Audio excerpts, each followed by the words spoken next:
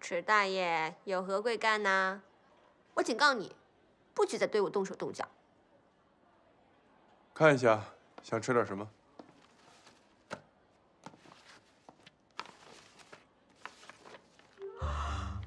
这么贵！事先说好，这顿饭是不是你请？放心，这家餐厅属于池氏的，这顿饭我请你，算是谢谢你昨天晚上配合我在郑宝珠面前演的那出戏。算你还有点良心。这么多好吃的，点什么好呢？给我来一份龙虾餐，谢谢。对不起，龙虾需要现做，请您稍等一会儿。哦，那我换一个吧，待会儿吃完饭还要上班呢。一客龙虾餐。公司那边我已经给你打过招呼了，下午跟我出去办点事情。那我先不点了，谢谢。我说呢，原来这是一场鸿门宴，请我吃饭是有目的的。你晚上跟我回家。什么？回家？你有什么阴谋？作为我的女朋友跟我回家，我妈要见你。哈？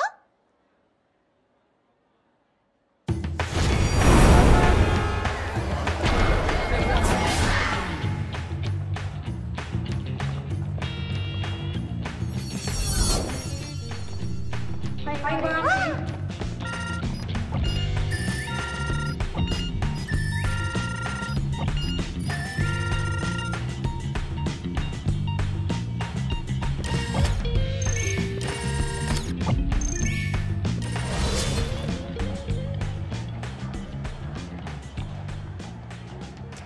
干嘛呢？口水都流下来了。补品。你真的打算空着手见我妈？那，你是让我现在这个样子去见你妈吗？你看我昨天澡也没洗，头发乱七八糟的，还有我好久没有拔黑头了，你看我鼻子。有什么问题吗？怎么能这样见你妈妈呢？人靠衣装，好歹让我打扮一下吧。让你穿上龙袍也不像太子，衣服什么的还是别浪费了。怎么就浪费衣服啦？好歹我也算五官端正，皮肤白皙，没有胖成猪，也没有瘦成柴。这个人真是不知好歹。我好好打扮一下，也是为了给你留面子。你不觉得有一个大方得体的女朋友还是挺好的？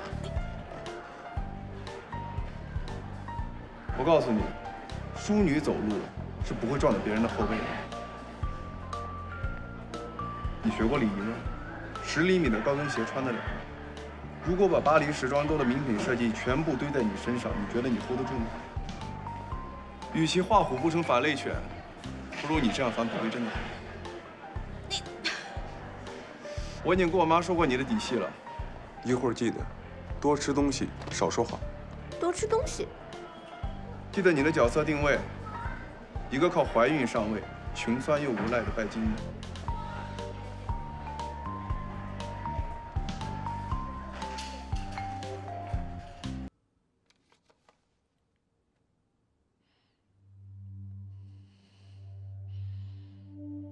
这个郝聪明是湖南的，一家都是小市民。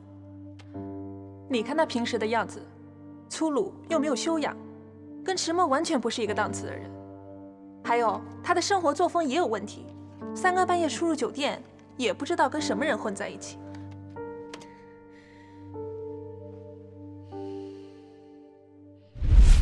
不说话，回去了。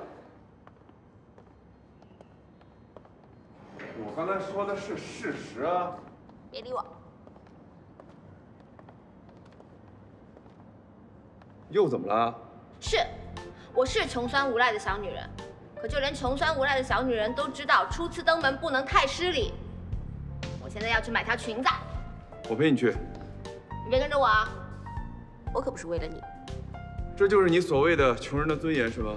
对，这就是我们穷人的骨气。你是不会懂的，池大爷。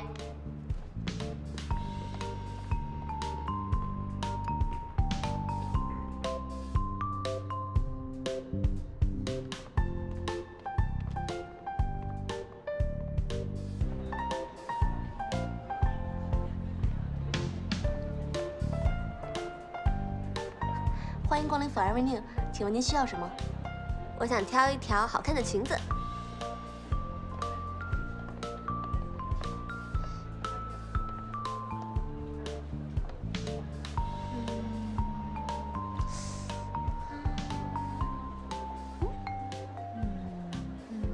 小姐，您眼光真好。那我就要这个啦。好的。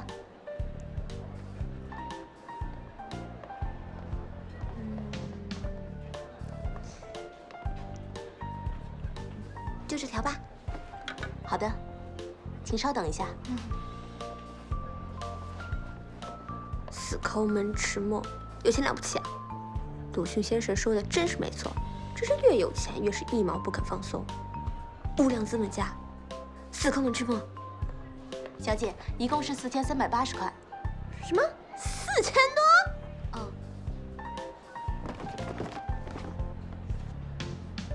不是380吗？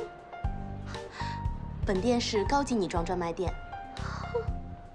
需要我帮忙吗？不要，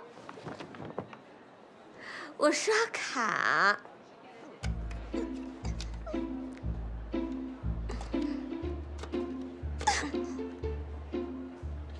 谢谢惠顾。我1个月的工资。那个，如果尺码不合适的话，我过2天可不可以来退啊？哦，是可以的。穿着带标签的衣服不礼貌，